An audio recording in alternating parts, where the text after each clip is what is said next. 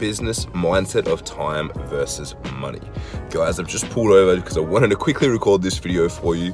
I'm on the way to work and I've got my human chargers in, charging myself up for the day. Getting ready for a big day. Now, a lot of people ask me this thing and they go, Kim, when it comes to business, when it comes to looking at your mindset and things like that, what does this principle of time versus money mean? Which is a great question, right? I'm just getting sprinkled on here by the sprinklers on my new clean car. That's great. But so that's a great example, right, to tie into this. Let's say that I'm going to get my car cleaned, right? I could personally sit and clean my car very, very easily. I could sit around and clean it, and it would probably take me maybe an hour, right? Maybe an hour, because I've got to clean the roof, I've got to clean all the windows, I've got to clean the interior, I've got to clean the tires, I've got to blacken the tires, I've got to do all this, I've got to basically wash it, chamois it, all that sort of stuff. That is a lot of time. Or I can spend $60, take it to a car cleaner, and they'll clean it for me in 30 minutes. In that 30 minutes, I can spend time doing, because they've got 6-7 people working on it, I can spend time doing calls, I can spend time checking ads, I can spend time connecting with my team, I can do a lot of other things. So that is just one simple example of looking at time versus money. But when it comes to marketing, what a lot of people forget is they try and jump in and figure things out, right? And this is why it's important. I'll run through a few things when I get to the office for you guys, but why it's important to really think about, because they try and spend all this time figuring things out when they've never done it before, they haven't really done it effectively before, and they think that suddenly it's just going to click for them and magic is going to happen. And I hate to say it, but that's not the case. It takes a lot of hours. This is all 10,000 hour principle. It takes to become an expert on anything. That will literally take you, I reckon I've probably done, I've probably done more than 10,000. I'd probably be closer to 20,000 hours running ads, looking at marketing strategies, copy, things like that, right? So, and I'm still learning. I'm by no means an expert. I'm still learning it all. But I spend money as well to accelerate my time. Now, what do I mean by that? Well, I will rather pay someone who is an expert at something to tell me it, to teach me it, to show me it, rather than spending time, because time is a finite resource. I only have so much time in a day that I can use, as opposed to money I can spend, money I can make back, spend more money to get your car washed again because you just got sprayed with sprinklers again, right? But that's a finite resource, time.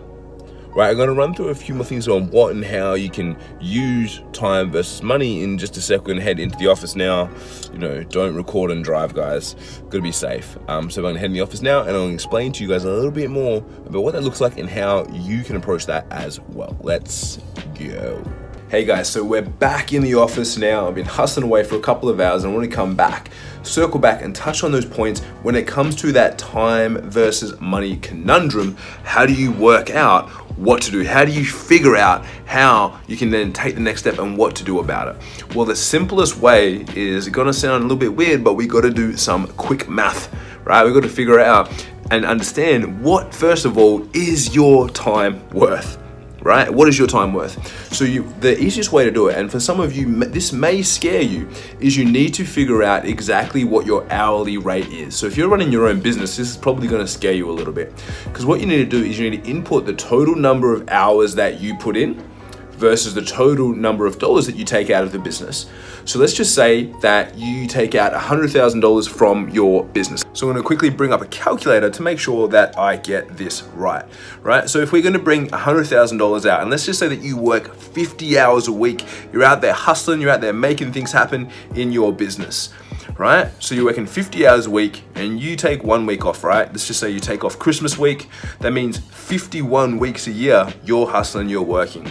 So let's do the quick math. 51 times 50 means that over a year, you're doing 2,550 hours, right? 2,550 hours. Then if we divide that by that cheeky 100,000, 2,550, you're earning 39 bucks an hour. Not super exciting, right? But you're earning $39 an hour. That's not too bad, right? You're earning $39 an hour. So what you need to figure out is if you're taking 100 grand out of that business, anything that is not worth $39 an hour to you, like probably cleaning, doing the dishes, doing your bookkeeping, you need to outsource that to someone else. You need to take that time away and focus on something else. Now, when I look at things, I always look at it as a $500 an hour task, because in an hour, I could be on the phone making a sale, I could be on the phone doing something that is so important to me, building a joint venture relationship, which could bring me hundreds of thousands of dollars. So for me, if it's not worth $500 an hour, I need to outsource that. I need to send that to someone else to focus on. I need to free up my time to focus on the most highly valuable thing. So I'm more than happy to pay someone. I'm more than happy to invest money to reclaim that time. I'm more than happy to send that to someone else to do so that I can reclaim that time and ensure that I am getting the most out of my time. So when I'm thinking about things, I don't think about how long it's going to take me. I think about what it's going to cost me to get it done. What will it cost me to send that to someone, to outsource it, to get someone else to focus on that, versus me having to sit there, work out, focus on a menial task, whatever that might be. Unless I enjoy it. If I enjoy it, I'll do it. But if I don't, then I want to focus on really focusing my time, energy, and effort on the most high value things. So think about it when it comes to your marketing. For you to figure out a Facebook ad, set it up, run it, optimize it, make sure that it's working, stay up to date with all the changes that are happening. It's a lot of time that you will invest when really, for probably not that much, you can get someone who is an expert, someone who is highly skilled in that key area to focus on that for you. Right? So for me, when I'm weighing it up, I go, what is the time versus money investment?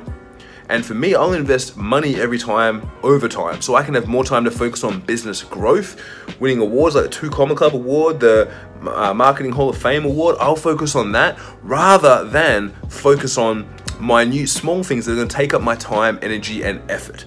So I highly recommend that you do that audit and work out what is your hourly rate, and then how can you outsource those other key things so that you can focus on increasing that. Because if it's less than $100 an hour, number one, maybe you should get a job. Or number two, if you're a business owner, it's less than $100 an hour, maybe you should focus on allocating those key tasks to other people. Allocating those key, whether it's marketing, whatever it is for you, operations, send that to someone else so you can focus on increasing that hourly rate and decreasing the amount of time you spend and increasing the amount of money you spend instead. Because the more time that you have that you can spend on the business rather than in the business means that you'll be able to grow your business at a more rapid pace. Okay, so guys, for today, that's your homework. Comment below and let me know, what is your hourly rate? What are you gonna get it to? Hope you guys enjoyed today. As always, make sure that you like, comment, subscribe. Let us know what you thought. Subscribe so you get all these videos first before anyone else. And of course, give us a thumbs up like if you liked it as well. Until next time, guys, I'm Kim Barrett. See you all very soon. Adios.